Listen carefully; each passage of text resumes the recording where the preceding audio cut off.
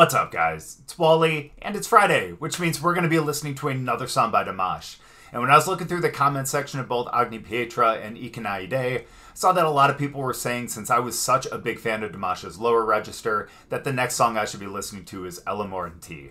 So that's the one we're going to be listening to, and I'm excited to get into it, so we will. But before we do, as always, if you guys are new here, just haven't yet, please make sure to go down and hit the subscribe button. If you guys do enjoy the video, please make sure to drop a like too. But let's get into the song.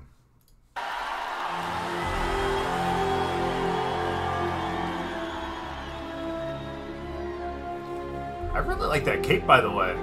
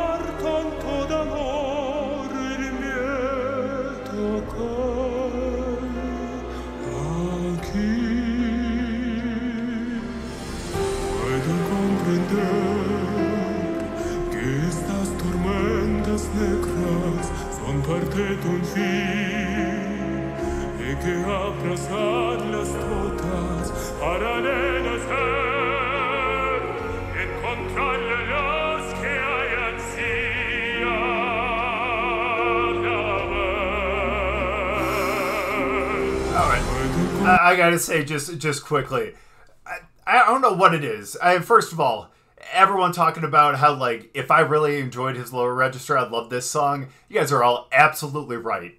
Absolutely right. Because, wow, dude, again, him and his lower register, so incredible. Like, I don't know how he has that, like, quality to his voice, but because, like, again, from the beginning of this song, when he started singing to, like, this part right here, it's like, I know he's staying in, like, the same kind of, like, octave, same, like, range down there, but it's, like, two, like, different voices. Like, one was definitely, like, I guess more full and, like, more heavy, whereas the other one was, I don't even know the word to really, like, describe it, but, like, you can tell they were, like, just two different feels to them, but they were both so incredible, and again, just so, he's so pitch perfect, and just that quality to his voice when he's in that lower register is just extremely difficult to find. And I love the, like, operatic kind of feel to this. And again, like I said in the beginning, it's a dope looking cape. I love that. It looks incredible. And it really does kind of give me, and I think it might just be because of the cape, but kind of like Phantom of the Opera vibes, you know what I mean? So I think that's really cool. Again, that might just be a really ridiculous comparison, but again, the cape and the operatic voice, you know, so it sounds really incredible. This performance is really, really cool. I'm just excited to see where it goes from here. Because, again, if he stays in this low range this entire song, I think that's going to be really cool. But it's Dimash. I know he's going to switch things up, you know?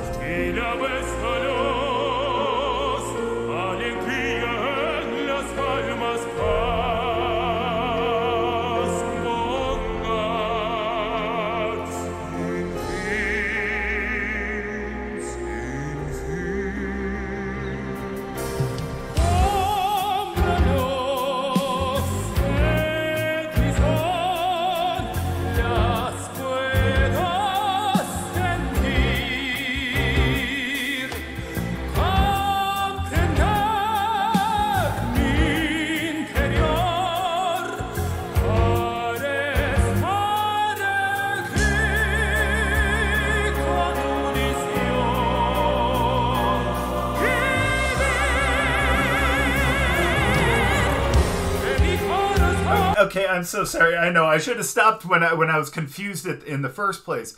So, which one's the real one? I'm guessing from here because now that I'm looking at it with the scale of it, because of the like. Hold on. Okay, yeah, no, I'm really, really confused because like looking at like the crowd, the rest of the stage, and everything, like both of those look way too big to be like a real person. Okay, so I'm really confused. I'm sorry. I'm like trying to like craft theories while I'm like watching this. So my guess is going to be that none of them are real. That they're both like recordings or holograms or something like that. Again, just because of the sheer scale of them up there on the stage, like it just doesn't make sense that either of them would be a real person. Dude, that's really, really cool though, and I love the fact that like you have the contrast between the two because you have, Dimash dressed in all black, you have Dimash dressed in all white. They're both kind of, they're both in like that lower register, but you can tell they're both a little different. So that's a really, really cool contrast. And I love the way that he's doing that too. That is super cool. I'm still confused as to why there would be two recordings though. I mean, gosh, we have more than 3 minutes left, so I'm sure we're going to figure it out. But even so, I think this is really cool. The new voice that kind of entered in here, wow.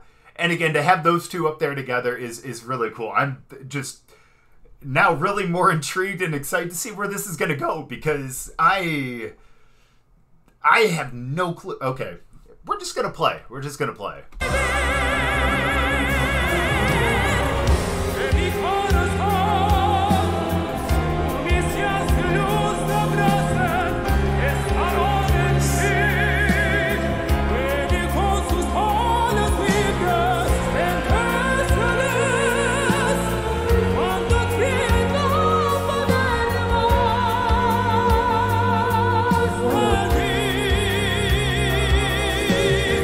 I'm so sorry. I want to go back and just play that quickly. That vibrato that he has like in his voice right there sounds so amazing. Like I'm sorry. I just needed to listen to it one more time. And I'm sorry if I called that something wrong. I just remember back from my band days, that's what I would call what I would do on the trumpet. But that vibrato just sounds so damn good.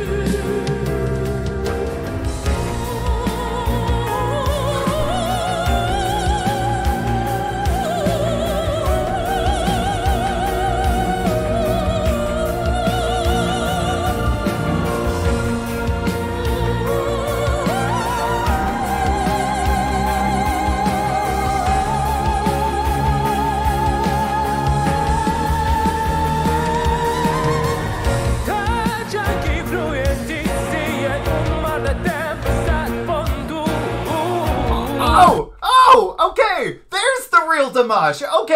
Okay, now it all makes sense as to why they're like why it only started off with like the two holograms and then the third one came in. Okay, makes a lot more sense now. I love this. This is so cool, and I gotta say too, I love the fact that he has like a different like Dimash for like each voice that he's kind of portrayed here. You got the one dressed in all black, the one dressed in all white, the one dressed in all red, and then you got the real one up on stage. And then just the part that the red one was singing, just so beautiful. Like again, just goes to show you, Dimash doesn't necessarily need words to just really just convey those emotions. It sounds so incredible. But okay, sorry. Now everything's coming together. Now it all makes sense. All that confusion I had a couple minutes ago, all cleared up now. We're good.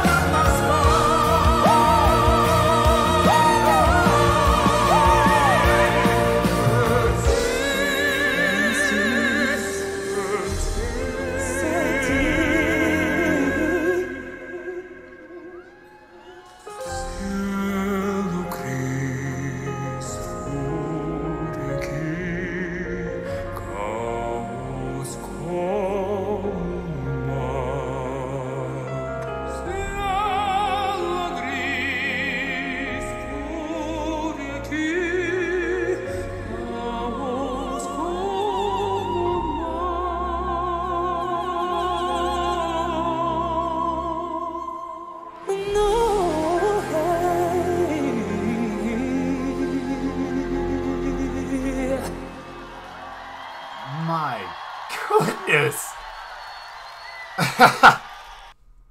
Like, what? Okay, I gotta say, like, the harmonization with himself there at the end, I think was really, really dope because, you know, how many performances have we seen of Dimash where it's like, man, just the range that he has going from, you know, down there to like the middle ranges all the way up to, you know, those insane octaves that I could never imagine people to actually hit. Like, it would be so cool to listen to all of them together. My goodness. Like, and then the actual, like, representation of, like, each of those voices, which is really, really cool, too. Because, again, the symbolism there, too. Like, you had the one in all black that really had, like, the really, like, low octave, you know, that was just really lower. The one in white that was just, like a step above in terms of, like, the octave. And then the one in red that was much higher. That was really not, like, necessarily singing, but more... again, not actually singing words. That's I don't know quite what I'm trying to say right now. I'm just so, like, just mind-effed right now. You know, I guess that's the word to call it. But and then you had actual Dimash on the stage too, and I love the fact that when he came out and started singing, like, himself, like, with obviously the three like recordings of him, like, the style of the song really changed up too. Like, you still had, like, the feel of, like, the original, of, like, how the song actually started. But it kind of got, like, a little bit of, like, I don't want to say, like, I don't know how to call it, but it just kind of got that little extra bit of, like, I don't want to say funkiness to it, but, you know, that little... Yeah, I can't think of the word for it, but it just was that little change in genre and that little change in the music that just was really cool. And, like, each time, like, each one of them had, like, you know, the spotlight on them and was, like, the main one that you were focusing on. You know, the song kind of changed up to that kind of feel. And I think that was really cool. Man, this song was was something else, man. This song was only 6.5 minutes, but I literally felt like I went on an insane journey right there. You know, because, again, it was just like all these different Dimash's up there, trying to figure out which one was the real one, what each of them kind of represented. Like, it was crazy. It was crazy. Like, I am like out of my mind right now. I don't even know what I'm saying anymore because, like, I'm still trying to, like, grasp what I just heard. That was insane. Oh my goodness. And now that I'm thinking about it, I do remember there was one comment that did talk about how he was harmonizing with himself. So I don't know why I was so, like, mind blown that he was doing that, but my goodness, that sounded so incredible. That was something else. And again, like I said, we've listened to so many songs by him now where it's like he goes from octave to octave.